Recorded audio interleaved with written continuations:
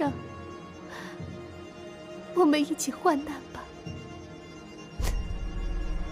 香儿永远与皇上不离不弃。我都不敢相信，这世间还有真情啊！皇上，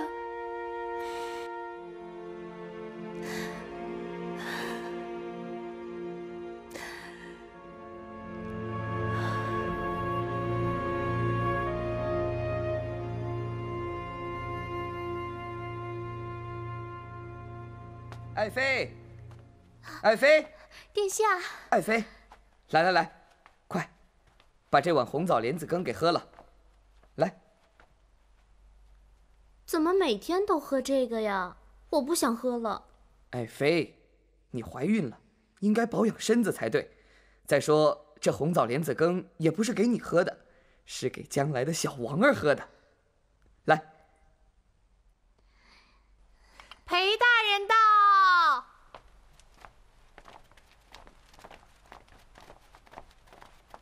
臣等参见先皇陛下。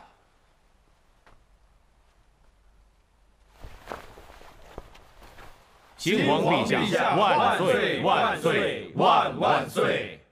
诸位大人，快快请起，快快请起！裴大人，这到底是怎么回事啊？太后娘娘已经废了中宗皇帝，立相王殿下您为新皇了。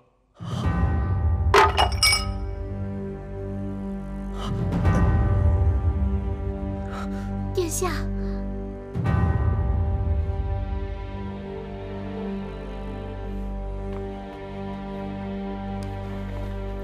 旦儿参见母后。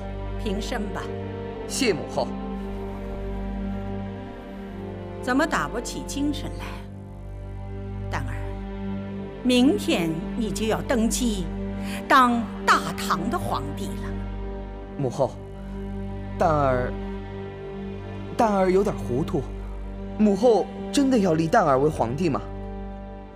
旦儿仿佛像做梦一样。你们都退下去吧。是。你的皇兄要把你们的礼堂江山送给他的老丈人韦玄真，你同意吗？这礼堂的江山可是你的皇爷爷和你父皇辛辛苦苦打下来的，容易吗？怎么想送人就送人呢？现皇兄怎么这么糊涂呢？母后，也许皇兄只是说了句气话，或是一时戏言，请母后还是原谅现皇兄吧。一国之君，岂能有戏言？气话都能说到把江山送给别人，这还能原谅吗？大唐社稷是他手中的玩物，还是一块玉呀？说送人就想送人，这是不忠不孝啊！母后说的是，不过，母后，旦儿觉得自己过于稚嫩，又软弱，没有气魄，唯恐难登大唐，生怕当不好这个皇帝，觉得母后错爱旦儿了。你不想当这个皇帝是吗？那就把礼堂江山送给那个韦玄真好了，谁要就给谁去。礼堂家的子孙都不要江山了，那我这个太后还操什么心呢？母后，那明天登上乾元殿，给众大臣们说，这个江山你不要了，谁想要谁要去，好不好？母后，旦儿觉得母后有非凡的治国才能，母后威震朝廷，恩德传播四方，旦儿觉得天下没有一个男儿比得上母后的。你这话是什么意思？旦儿只是……我知道，我身上背负着许多骂名。长安、洛阳，有人说我杀了红儿，后来又流放贤儿，又废除显儿，说我要当这个皇帝，是吗？要是我想当这个皇帝，我为何一个又一个的立你们为皇？不是多此一举吗？母后还是念及以国家为重，社稷为重，百姓为重。难道丹儿，你就不知道母后的这一片苦心吗？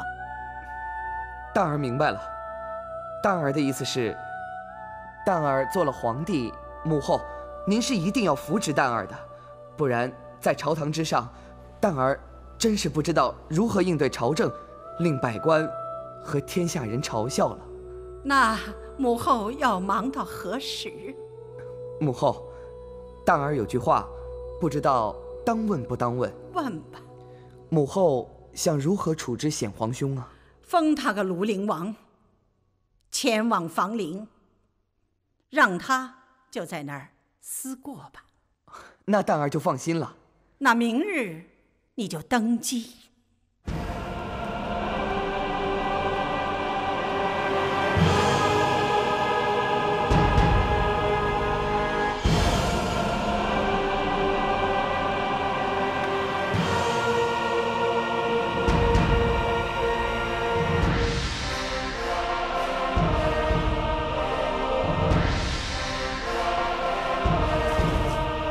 臣等参见新皇陛下，祝新皇陛下万岁万岁万万岁！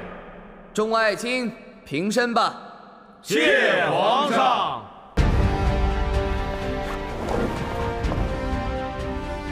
众爱卿，朕有句话要先说明白了：凡有军国大事不决者，当报请太后娘娘裁决。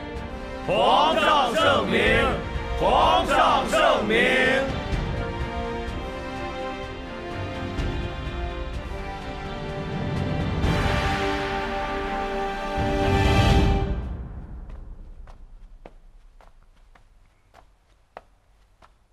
太后娘娘，这是皇上让奴才送来的折子。这么多呀！皇上说：“娘娘您辛苦了。”这不是要我的命吗？都放那儿吧。娘娘，您慢慢看着，奴才退下了。嗯。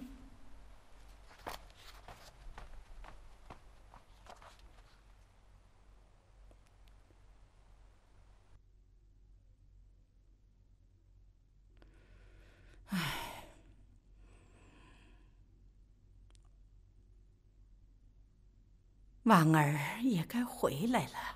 驾！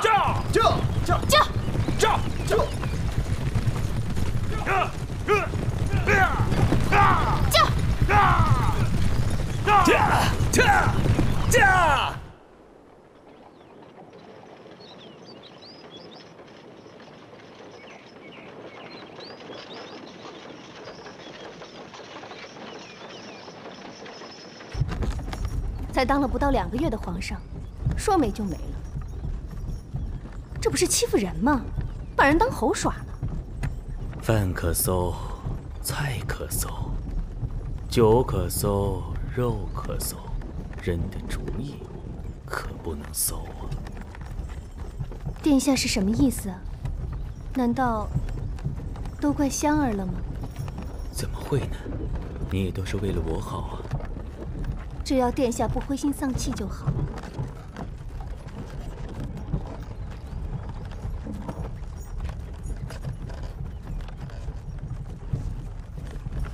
殿下，你看前面是什么？一条古道，几峰青山呢？这就对了，留得青山在。对，留得青山在。不怕没柴烧。总有一天，殿下你东山再起，还是皇上。会有这么一天的。等到了这一天，那个死裴炎，我要把他千刀万剐。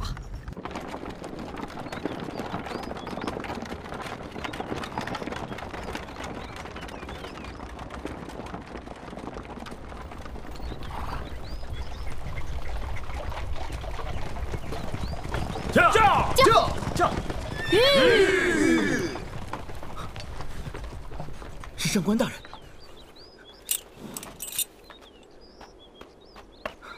上官大人，上官大人，怎么了？被贬为庐陵王了，去房陵思过。臣一路奔波，不知洛阳的事了。上官大人，我后悔当初没有记住你的那个字啊。我告诉殿下什么字了，婉儿都忘了。一个忠字吧。是的，您要忠于太后，忠于大唐。殿下，您怎么都忘了呢？上官大人，你见到庐陵王殿下怎么不行礼呢？你当你是谁呀？只不过是一个内侍秘书郎吗？参见庐陵王殿下，王妃。平身。我们遭殃了，你上官大人高兴了是吧？但是本王妃那句话没错，皇子殿下是我为香儿的，而不是你上官大人的。什么都被夺走了，但我为香儿身上的奇香谁也夺不走。那王妃就好好照顾庐陵王殿下吧。这还用你交代吗？好了，够了。上官大人，还有什么要告诉我的吗？殿下都听王妃的吧，王妃是个聪明的王妃。珍重吧，殿下。让开大道，送庐陵王和王妃。是，让开。殿下，上车去吧。莫听声声催征马，不记云间一纸书。都是一场梦啊！这是什么诗啊？一场梦。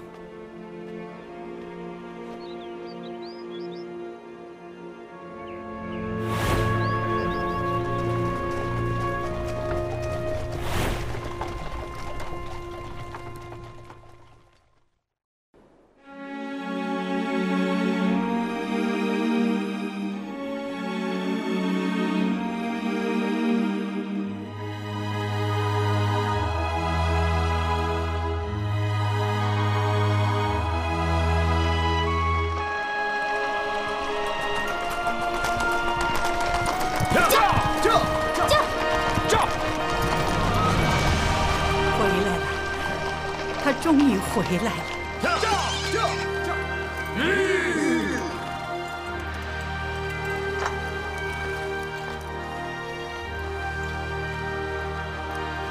参见太后皇上，微臣回来复命了。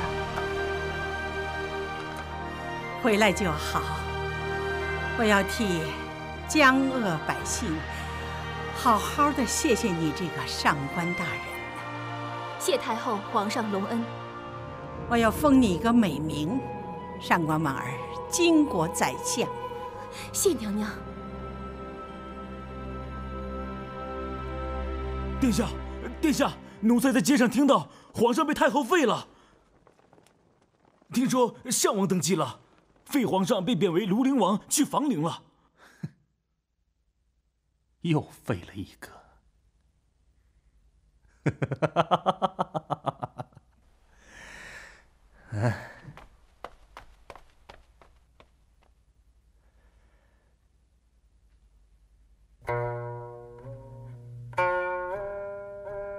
种瓜南山下，瓜熟子离离。一摘使瓜好，二摘使瓜细，三摘犹为可，四摘报万归。殿下，你不要再说了。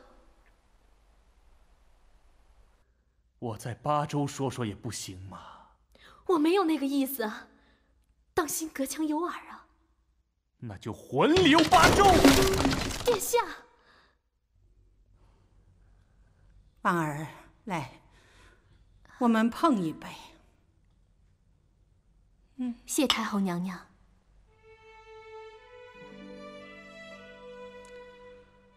婉儿啊，你不在的这些日子，发生了许多事情啊。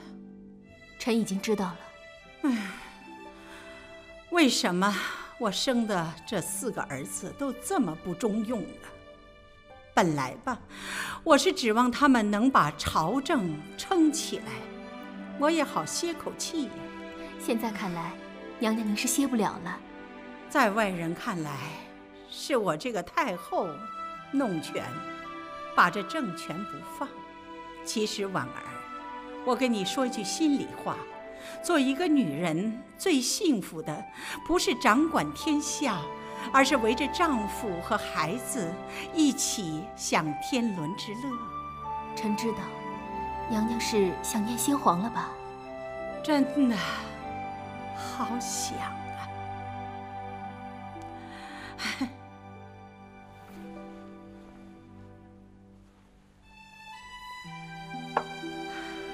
娘娘，您喝多了。我还从来没这样喝过酒呢。过去我为先皇打理朝政，先皇归天了，我还得帮着皇儿们打理朝政。我就不能痛痛快快的醉一回吗？娘娘，您真想醉吗？想。那好，那就醉吧。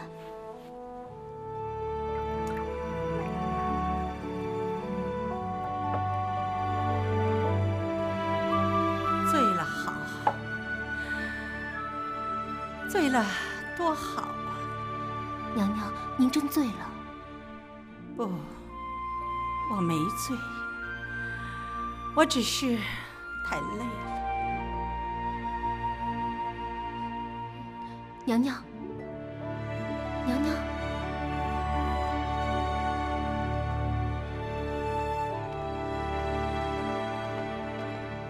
沈太医来了啊！娘娘在里面。进去吧，娘娘在里面等您呢。好。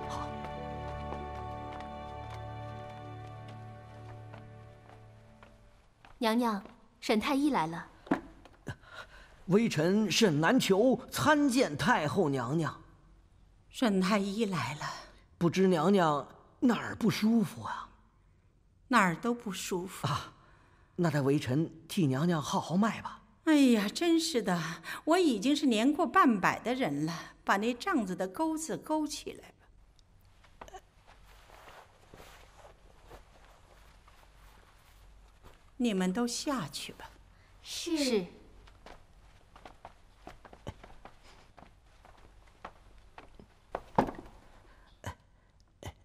娘娘。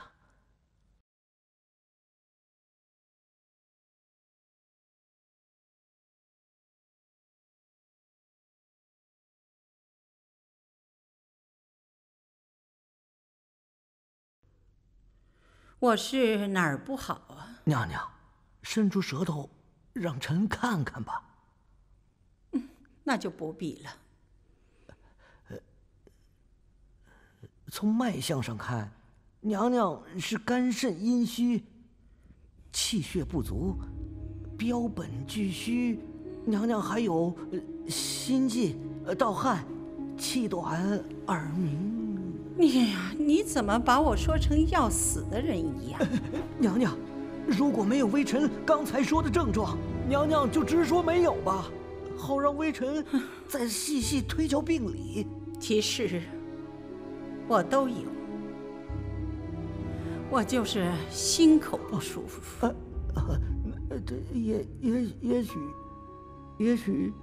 也许肝火上升，娘娘觉得心情烦躁，口苦恶心吗？都有点儿，就是心口闷得慌。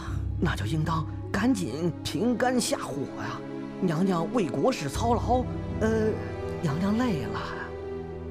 也是啊，为这江山社稷，有操不完的心呢。娘娘保得凤体安康，是万千臣民之福啊！就让微臣给娘娘按摩按摩，缓解一下娘娘身上的疲惫。好啊，当心点。太轻了，重点儿，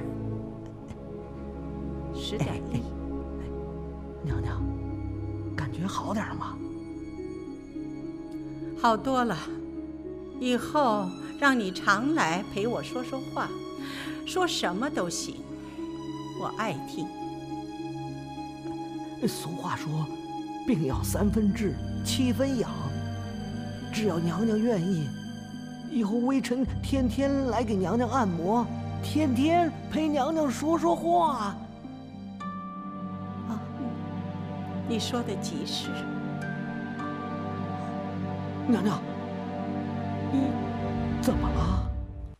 沈太医呀，你常来陪我说说话，想说什么就说什么。说实在的，你身边不需要男人。臣冒犯太后，罪该万死。我都告诉你了，我已是年过半百的人了，如今已经是半男半女了，不需要男人的呵护。沈太医，请出去。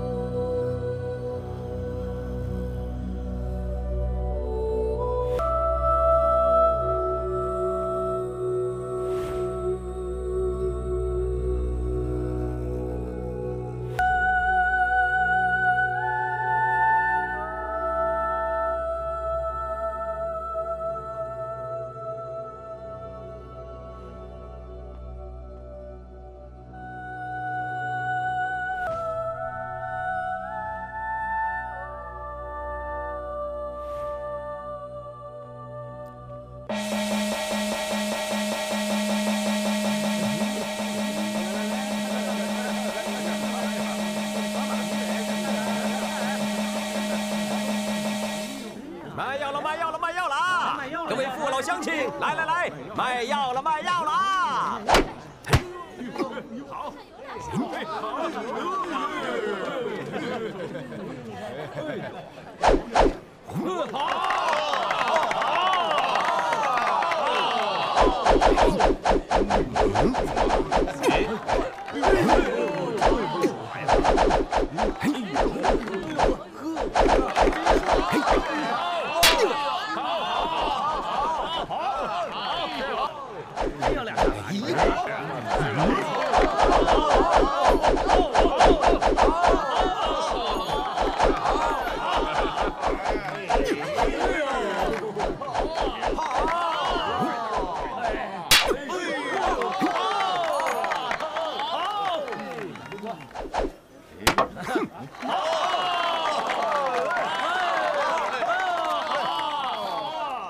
各位，我这药，谁家有头疼脑热、跌打损伤、小儿咳嗽、妇人血崩，来，我这药最灵了。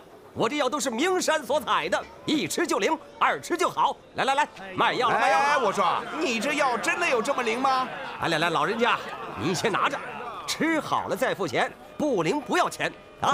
来来来，卖药了，卖药了！拿着拿着拿着，给我一个，给我一个，拿着试试，拿着试试。来来来来，好嘞，来来来来，来来来，给。哎呀，试试拿着试试。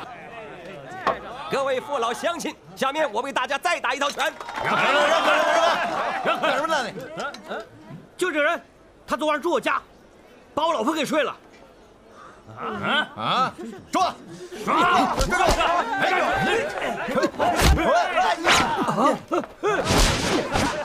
追！站住！站住！站住！站住！站住！站住！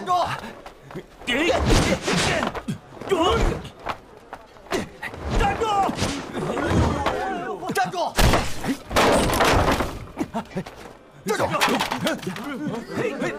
往这边！追！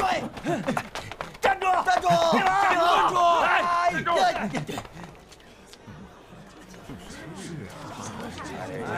不像话，他都给拿了。我给他呀，不能吃啊！谁要我不要了？我也不要了，人家吃了我拉肚子。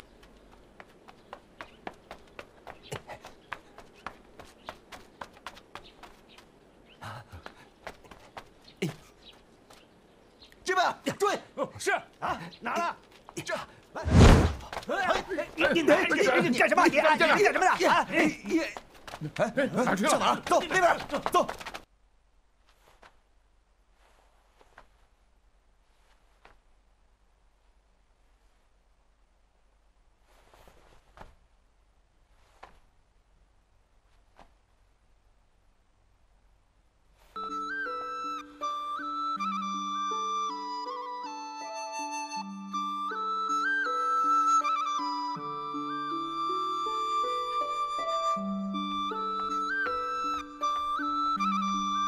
娘娘，您的吉祥女儿丸。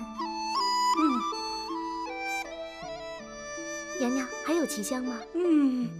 还有桂花香味呢。好了，有点奇香就行了。你们都退了吧？是。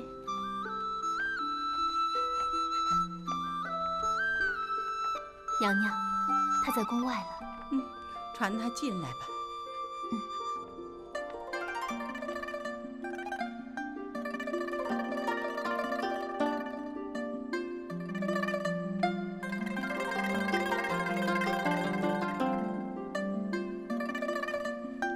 太后娘娘，冯小宝，你不在白马寺当你的和尚，好好修行，出来干什么？长大了，想女人了，跑了。哎呦，痛快！我就喜欢听你这样说话。禀娘娘，小的大胆，小的也喜欢上娘娘。是吗？娘娘就是天鹅，我这个癞蛤蟆想吃天鹅肉了。冯小宝啊，冯小宝，你真会逗我笑啊！阿宝，别进去了。哎，上官大人，沈太医来了，怎么能不进去呢？叫你别进去就别进去了。太后娘娘不是夜夜都传沈太医进宫按摩的吗？晚上不用了，沈太医请回吧。走吧。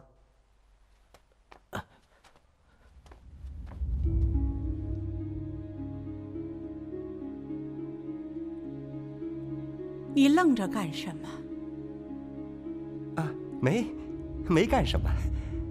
娘娘，小的来伺候您了。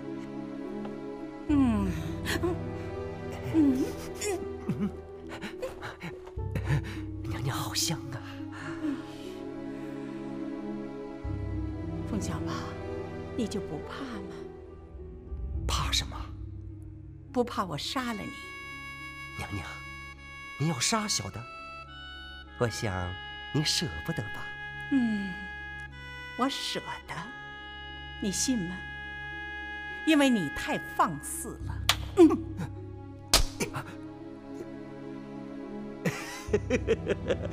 死在娘娘那石榴裙下，那是有福的。我冯小宝也要做一回皇上了。哎呀！娘娘息怒，奴才该死。看来你是个不自重的人，你怎么能跟皇上相提并论呢？你自己长嘴。是。奴才长嘴，奴才长嘴，奴才长嘴，奴才长嘴，就这样多好啊！长，我就爱听这长耳光的声音。再长，再长，再长，再长，再长，再长。哎呦，得了，留着明儿再长吧。是，奴才明天接着打耳光给太后听。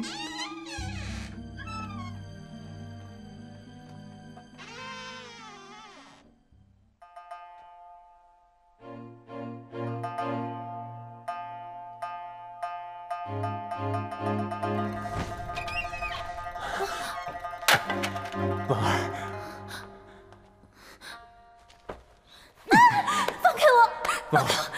本宫想死你了！放开我！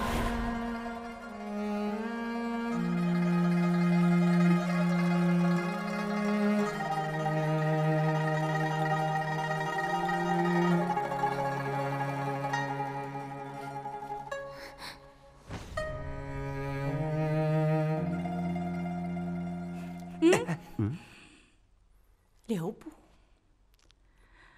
小宝啊，我想啊，从今往后，给你改个名，就叫薛怀义吧。是，我是薛怀义了。不，以后你要到寺庙里，需要熟读经文。什么？还要我当和尚啊？对呀，你还要当和尚，这样我才能封你为御前禅师啊，这样你才能够自由地进出后宫啊。你知道吗？记住，不管和尚道士来，都是来做法事的，懂吗？是，奴才记下了。哎呀，我也舍不得你这头乌发呀。奴才谢娘娘垂爱。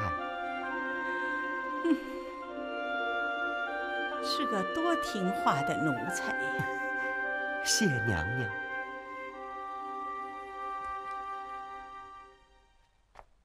我们几个都是被朝廷贬了官的，同为天涯沦落人，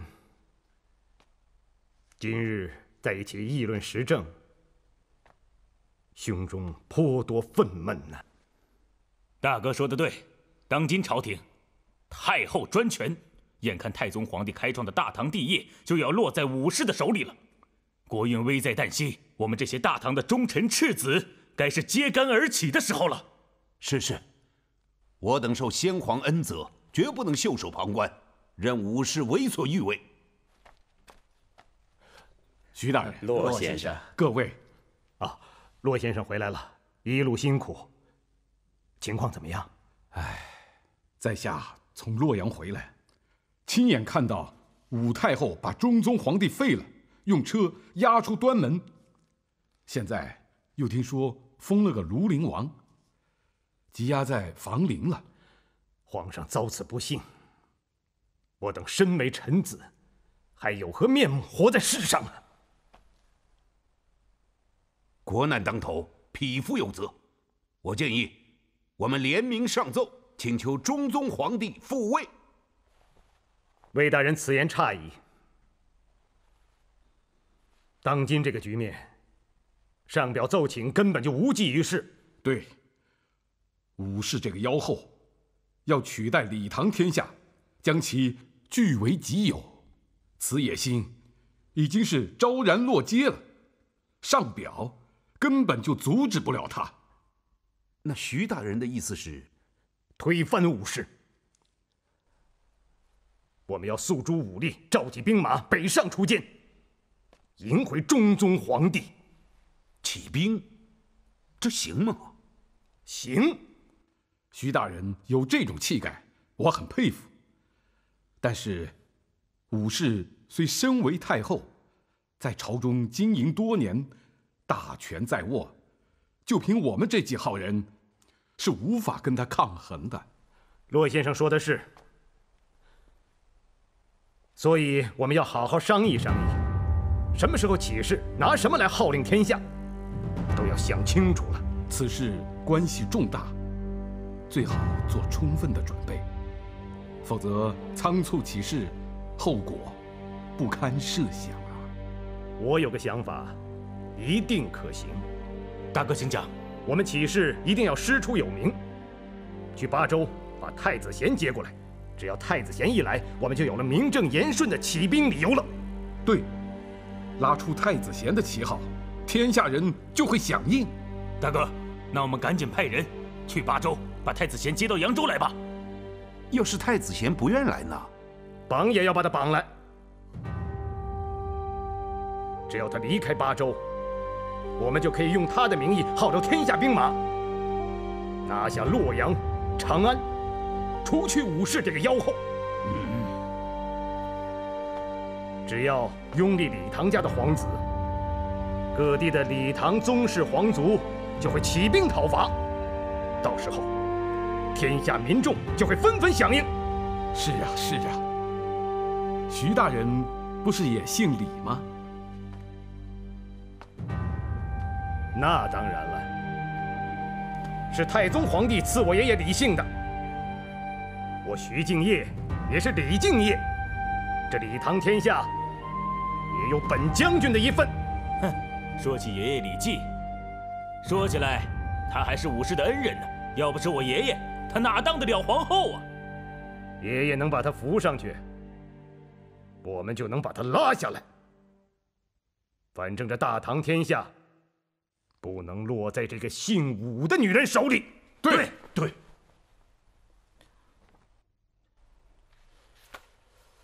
这谋反的是谁呢？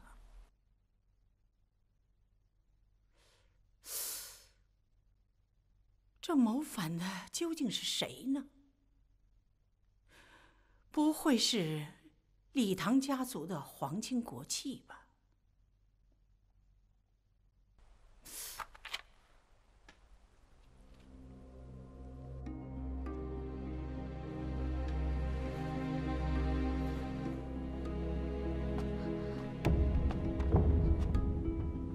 殿下，殿下，你怎么了，殿下？梁帝啊，你来的正好，你能不能帮我把眉毛描得细一些，或者索性把它剃了啊？殿下，你是不是病了？殿下，梁帝啊，到你的衣橱里，把你的衣服拿出来，要大一点的，我要穿起来。你是不是病了？奴家马上请大夫去。不，你去请巴州刺史来。就是我病了。这么做究竟是为什么，殿下？病了总比死了的好。我明白了。好，去吧。大人，皇子殿下呢？在后花园呢。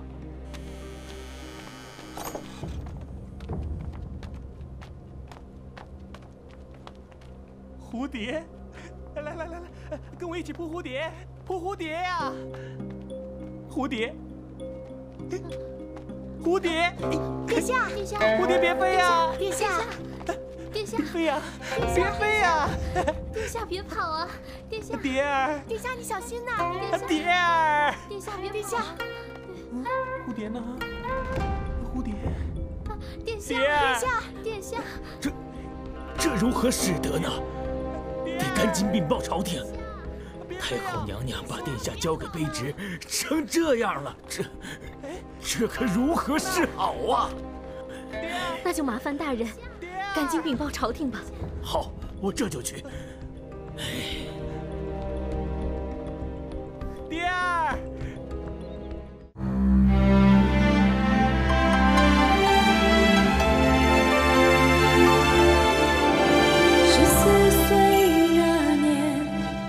我进了后宫，24岁那年，我学法为尼；30岁那年，我失去亲生女儿；32岁那年，我成为大唐皇后。61岁，我失去2儿子，流放了3儿子，囚禁了4儿子。66岁那年，我登上女皇大位；82岁那年，我准备一块